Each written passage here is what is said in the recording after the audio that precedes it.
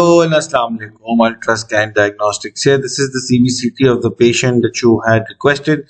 The area of interest is the upper arch for implant evaluation and for endodontic evaluation of the upper right quadrant.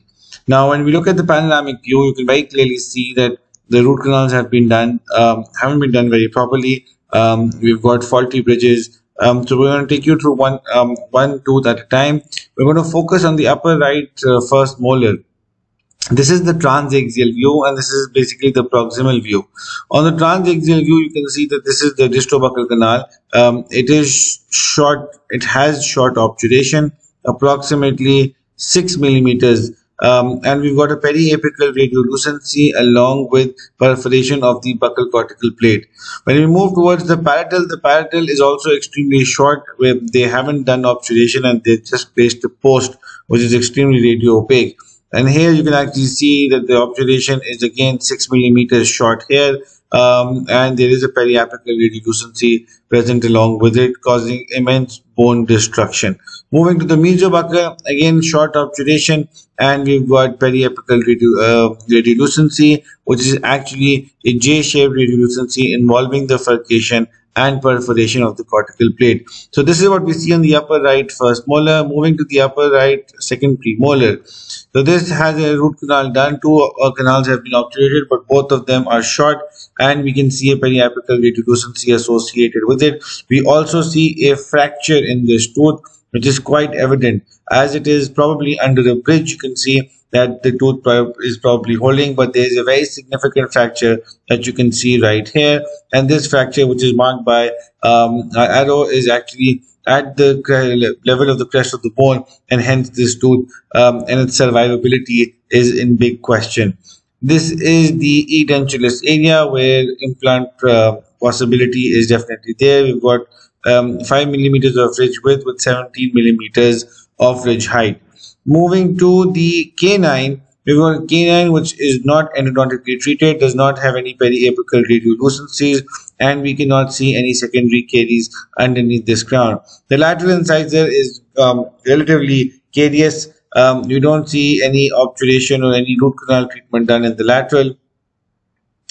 Moving to the central incisor on the upper right hand quadrant, this central incisor has been obturated fairly decently. No periapical radiolucencies can be observed. The upper left central incisor is edentulous, and here if we measure the ridge, is going to be approximately 5 millimeters with 15 millimeters of length.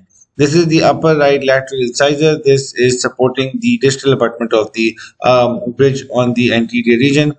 This we can see has gaps between the bridge and the supporting tooth, and also not endodontically treated, but no periapical radiolucencies.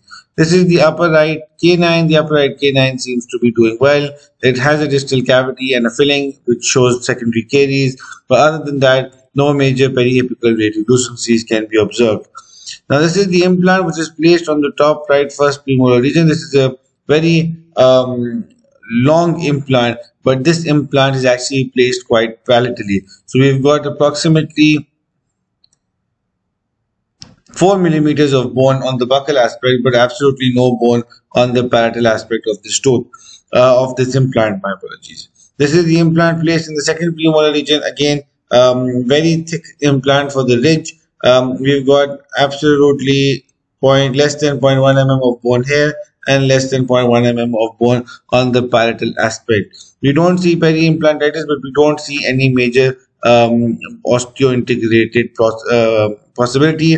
The implant on the top left side, which is the distalmost implant, is actually placed quite center of the ridge. We've got 2 millimeters of bone on the buccal, approximately 2 millimeters of bone on the palatal aspect. It is center of the ridge with no bone loss.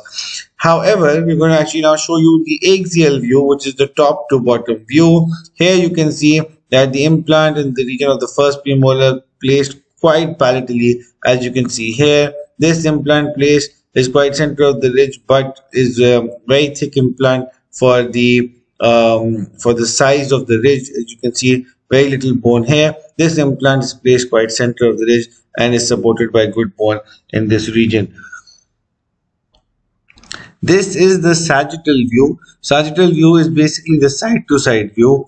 And on the sagittal view, you can see that the implant in the first premolar is placed relatively close to the natural abutment tooth. It is 2 millimeters away from the canine, and the implant on the distal most aspect, which does show a little bit of peri-implantitis close to the apex, is also placed very close to the upper left 7, and hence during prosthetic evaluation or prosthetic fabrication, this will need to be kept in mind that the crown of this is overhanging the implant, and hence the implant prosthesis might get compromised because of the positioning. The implant on the middle does show a little bit of peri-implantitis, but nothing very significant. If there are any further questions, please feel free to reach to our team. Thank you very much.